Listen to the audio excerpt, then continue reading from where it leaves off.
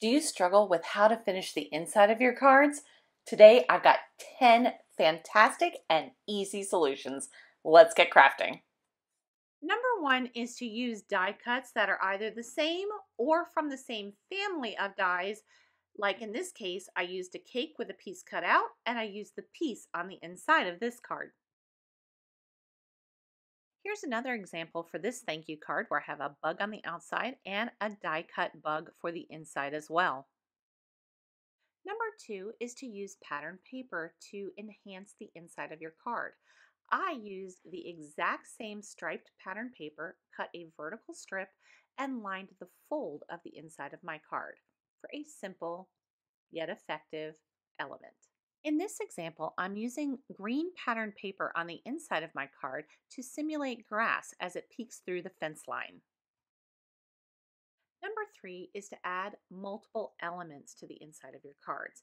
Here I've got a lot of pattern paper, but I did a solid die cut of the bunny in a different color along with a different pattern paper from the same pad. So I know that all the colors would go together. A bunny in a pattern paper would be fun as well. Number four is to finish the inside of your cards with background stamps. Now in this case, I have heat embossed a large background stamp with some bridal tinsel embossing powder. And then I used the same ink that I ink blended the front, which was tumbled glass, and stamped the inside.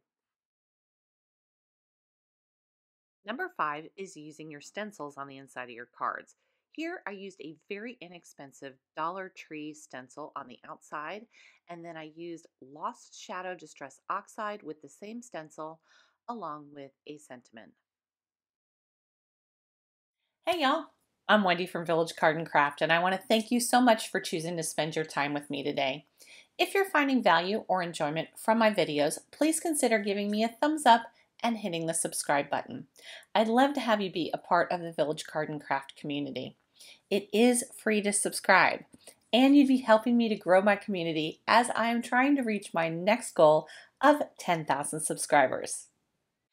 The sixth thing you can do on the inside is simply die cut a sentiment.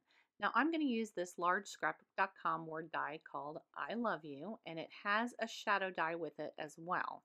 But I'm going to take my white cardstock and die cut it from the center, and I used the shadow for the green, and all I did was tape the shadow back right to the back side of my white cardstock, and I'm going to add the centers back into the O's. Now, if you like the look of not adding it, you certainly could, but there are two ways to make sure you get proper placement.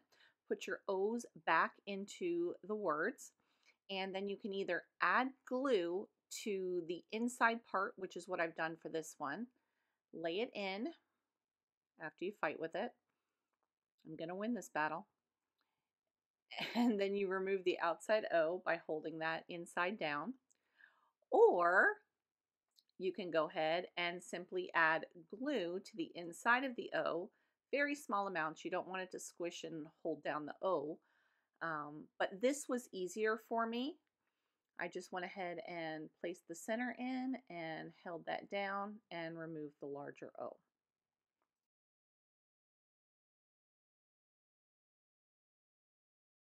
Number seven, using frames around your sentiments on the inside of your cards. Now I'm going to be adding a sentiment to this particular embossed vellum card, and I'm going to be using this art impression stamp set, wishing you all the joy your heart can hold. Because the outside says love you in gold, I'm going to be bringing in the gold and the red from the front of the card. Now I did choose to use my stamping platform because I want to make sure I have plenty of space for my sentiment within the area that I'm going to be using that frame. So I'm just going to go ahead and line that up. I will be stamping this up with Versamark clear sticky embossing ink and Ranger Superfine Detail white embossing powder. Now if you recall, the beginning of the card or the front of the card is vellum that was embossed, and when vellum is embossed it turns the vellum white. So by using the white embossing powder, I'm bringing that detail back into the center of the card as well.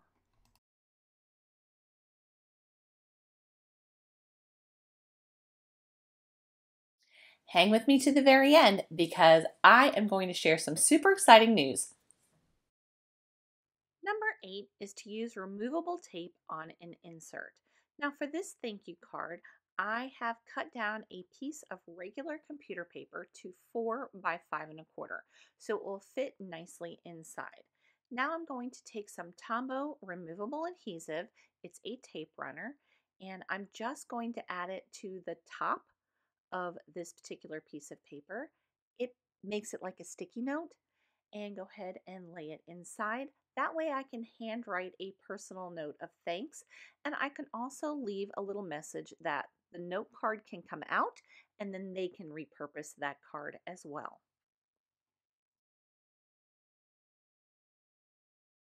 Number 9 is to use washi tape to decorate the inside of your card. Now this card was done with washi tape for the outside, and I'm going to use some of the remaining washi tape that I have to just give the inside a little bit. You'll see that I've stamped off a sentiment for the center already, and I'm going to go ahead and add that washi tape to the lower right hand side of my cardstock. Now you can choose to not wrap it around the back, but I almost always do. And the reason is that washi tape is very low tack, especially if it's been sitting around for a while. It might not really work the way that it did when you originally bought it. So I find that if I just wrap it around the back, even if it starts to unravel, it won't really matter because I'm going to go ahead and glue that cardstock down to the actual card base.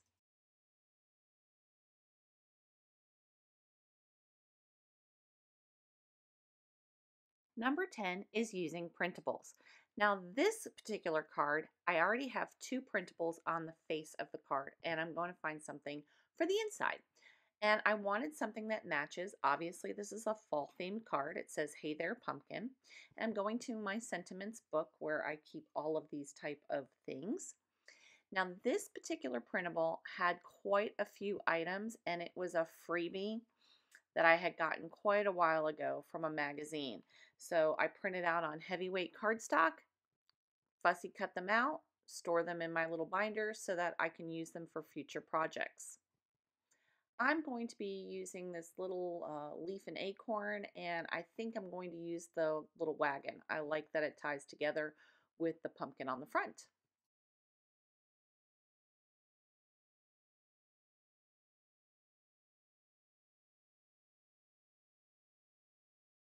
I've selected a sentiment that used to be a woodblock sentiment, and I removed it from the woodblock. If you'd like to see how I did that, I will link that video above for you. But I did save space. It is not perfectly centered on purpose. I wanted to put the little acorn and leaves up at the top left, so I maneuvered that sentiment over to the right a bit and just left space.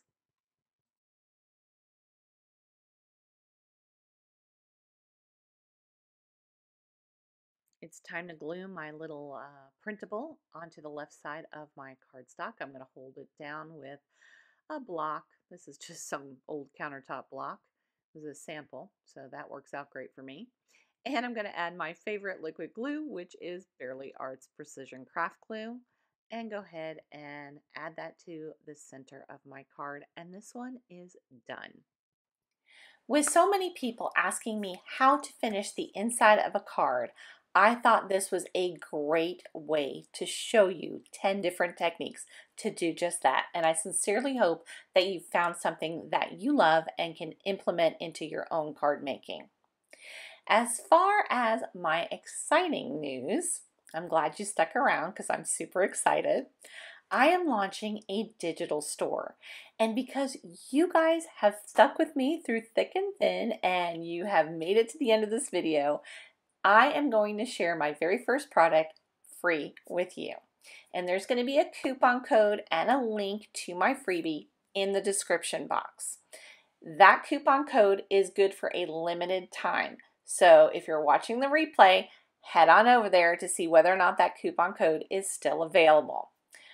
I have created a printable sentiment book, okay? There are 54 individual sentiments, some of which I've also included a second time.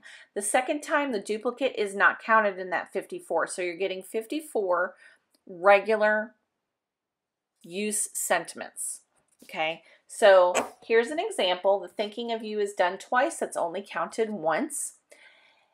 Let me explain some things about my printables. Some of the things that make me crazy when I purchase or even get a freebie on printables is that they're all over the page. Sometimes they're on the sides, you have to turn it. It makes it a pain in the neck to use a paper trimmer on it. And that's the fastest way to cut them apart. However, I've left you enough space and everything's on the same line, so you can use a paper trimmer if that's what you have, or you can use dies. There are enough spaces between the sentiments for you to use a die. For example, I've used a little banner die for this thinking of you, and I've used a label die for this with sympathy. So there's plenty of space for you to cut them out however you wish. Sometimes you just want to get her done. You can use scissors if that's what you have. So remember, head over to the description box. I've got the link and the freebie code there. Okay, the next thing. You guys have shown me so much love over the embossing technique videos that I did recently that I created a full digital download of all 20 techniques. That will also be listed in the description box for you.